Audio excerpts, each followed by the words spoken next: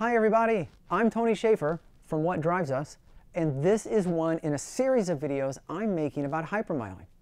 In this video, I'm going to discuss why we hypermile, specifically how hypermiling saves you money personally and secures our border as a country. Now, I get it. You're thinking, well, these two things aren't connected. Well, I'm hoping that by the time I'm finished, you'll understand why I put the two together and how I draw those connections.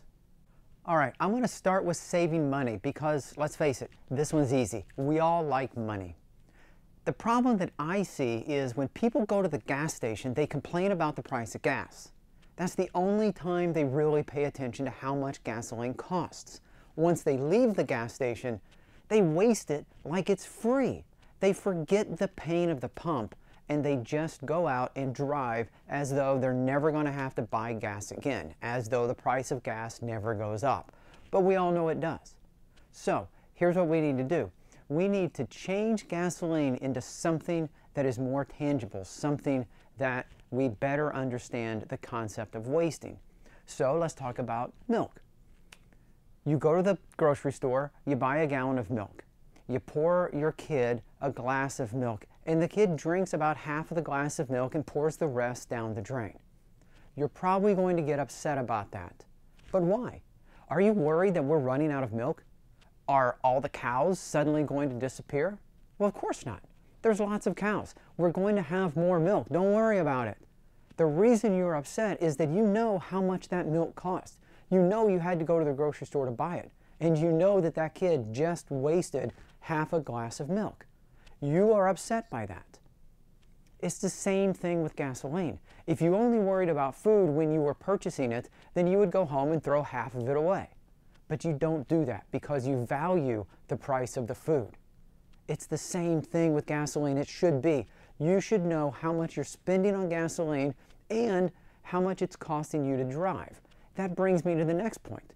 One of the things I tell people to do is when they're driving around, take a roll of quarters and a roll of dimes. Every time you slow down, chuck a dime out the window. Now, why would you do that? You do that because speeding back up takes more fuel. So you just spend about a dime's worth of gasoline to speed back up. If you ever come to a complete stop, chuck a quarter out the window. Well, accelerating from a dead stop costs more gas than simply slowing down. So, if you had to throw a dime out the window every time you slowed down and a quarter out the window every time you came to a complete stop, you would probably drive differently. The question is how? Well, you would slow down less, you would anticipate more, and you would judge stoplights so that you could catch them at green instead of speeding to a red. We'll get more to that in other videos. The idea here is to make sure you always know how much your gasoline costs and how much you're spending just driving around. Okay, now that you understand that driving differently will save you money, specifically money by not purchasing more gasoline, let's talk about where that gasoline comes from. Some of it comes from the United States, and that's a really good thing. But a lot of it, too much of it, comes from other countries. No matter who you talk to, they'll all agree that it's a good idea to reduce the amount of foreign oil we import. In fact, presidents for years have talked about how we need to reduce the amount of oil that we import from foreign countries. We import a lot of oil from countries run by regimes who use the money we give them to fund the fighters who kill American servicemen and women. Did you think about that when you were pumping gas in your car? Did you think about that when you were over-accelerating or driving your big-ass American truck? Maybe not.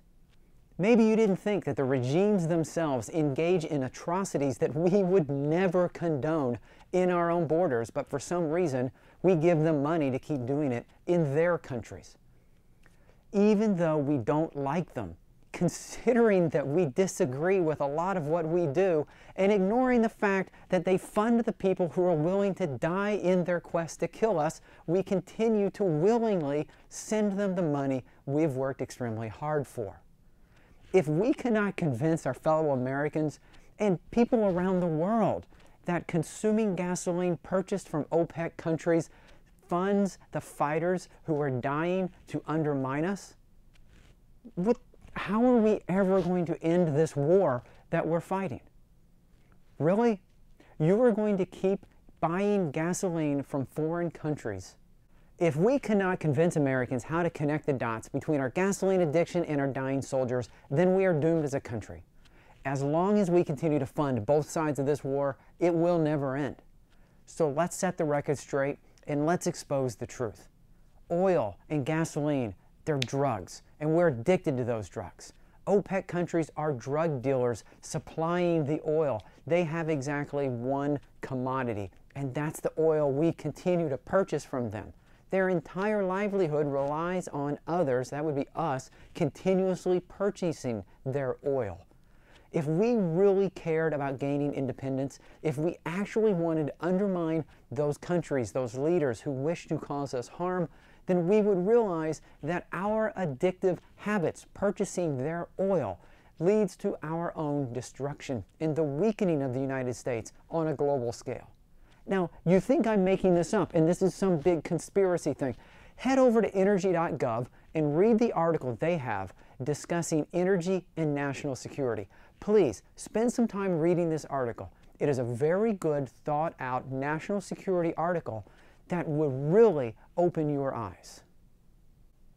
All right, so hopefully now when you are behind one of us, a Hypermiler, and you're in your big, shiny, super sport vehicle, you want to go really fast and you want to race to that red light, and unfortunately, we're in front of you, driving at a reasonable speed, anticipating traffic, cruising to that red light that you want to race to. Hopefully you'll appreciate the fact that we're helping save you money by keeping you from coming to a complete stop. Chuck out a quarter, or even slowing down. Chuck out a dime. Not to mention the fact that we're consuming less gasoline and helping you consume less gasoline, which is directly helping secure our borders and undermining these regimes that wish to cause us harm. So the next time you're frustrated at us, the next time you're behind me, think less about how upset you are and about how much money you're saving and how you're helping the country. I want to thank you for taking the time to watch this video. If you want to see more videos like this, head over to the What Drives Us channel. That's where you'll find our weekly podcasts, car reviews, and more videos about hypermiling. Our podcasts, by the way, are recorded live every Wednesday night. If you want to be notified when we record a new podcast or upload new content, be sure to subscribe. Thanks again, and remember, I'm not asking you to drive less, just drive better.